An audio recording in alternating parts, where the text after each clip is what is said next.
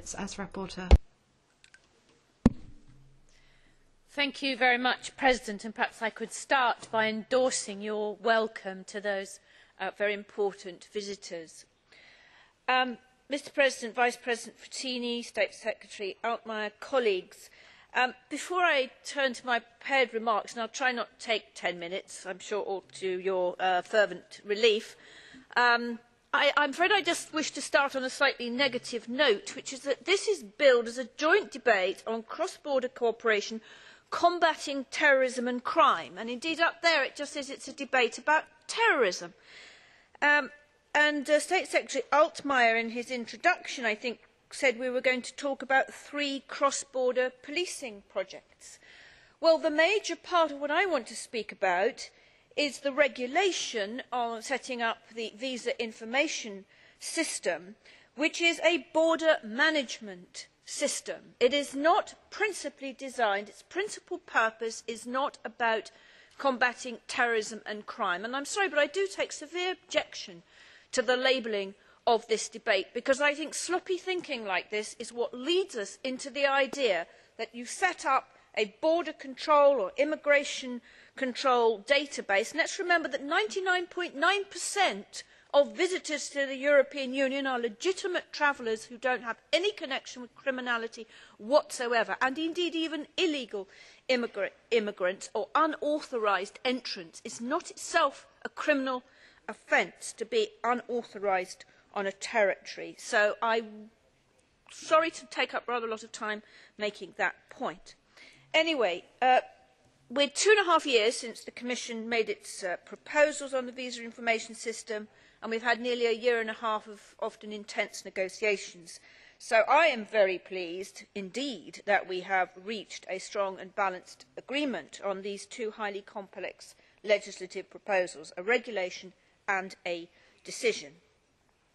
And I would like to thank the German presidency, in particular Interior Minister Wolfgang Schäuble, but also Mr Altmaier, for their strong political commitment to these dossiers, as well as previous presidencies, in particular the Finnish presidency, which also worked hard towards an agreement. In my long list of thanks, I also want to extend those to the Commission, in particular Vice President Frattini, who was very hands-on in accompanying us throughout the process and in facilitating the final agreement.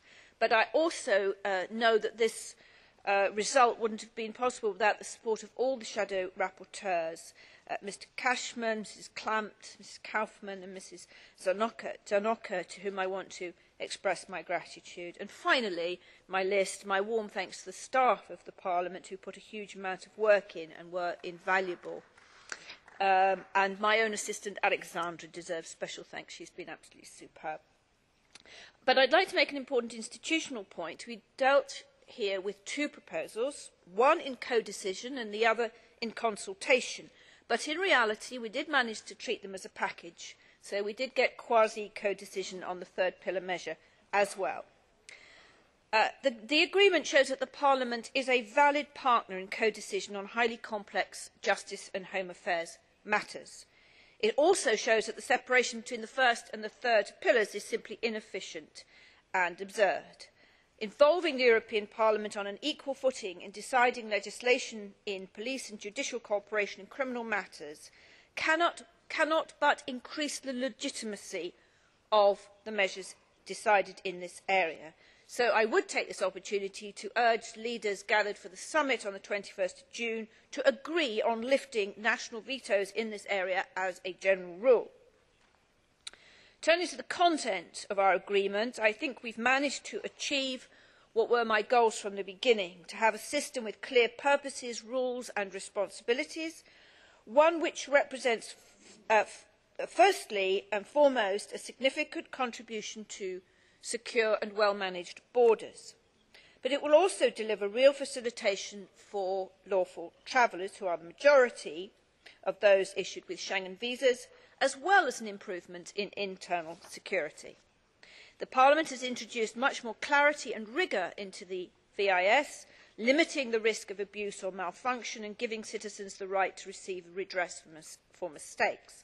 I am confident the system we have built will deliver both proper security and respect for people's rights and civil liberties.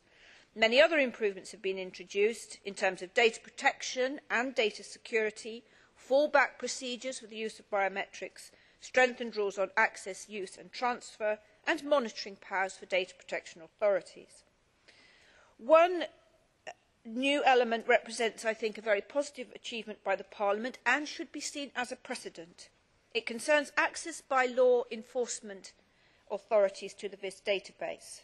After quite difficult negotiations, Member States did recognise that the VIS is not primarily a law enforcement tool and that therefore any access by police or intelligence services cannot be direct on-tap access, but must be indirect and supervised through filtering by central access points.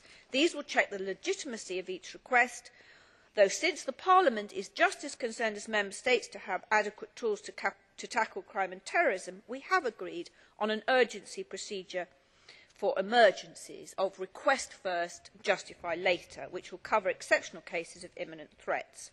The VIS will become the largest biometric database in the world, with details of around 20 million applicants at any one time holding 70 million sets of fingerprints. Biometrics can enhance but also invade privacy, and the same rigour that has been applied to the VIS has to be applied to build in safeguards for other existing or future biometric systems. This is even more important when it comes to possible future interoperability or even interlinkage, which could put privacy severely at risk, as data protection authorities, including the UK Information Commissioner Richard Thomas, has said. So we must make sure as legislators that we do our best to maximise the benefits and minimise the risks of the new technologies. Codecision means co-responsibility, and therefore an important part of the project will be implementation, monitoring and evaluation. Parliament must be kept fully informed on the testing of the system, which I hope will be positive and allow the smooth coming into operation of the system. In EU legislation, we are rather too fond of putting in review clauses that remain a dead letter. This must not happen with the VIS. I would like to finish by highlighting two other important issues. The Council has committed itself through two political declarations to come up soon with a satisfactory agreement on two crucial pieces of legislation. These are firstly the framework decision on data protection that we are talking a lot about this evening, to bring proper rules for exchanging the security related data, including that which police will get through accessing the VIS. And the other one is the so-called return directive. It is unnecessary to say why these instruments are so important for Europe and its citizens, and I would just urge the Council to keep to its political commitments. Thank you.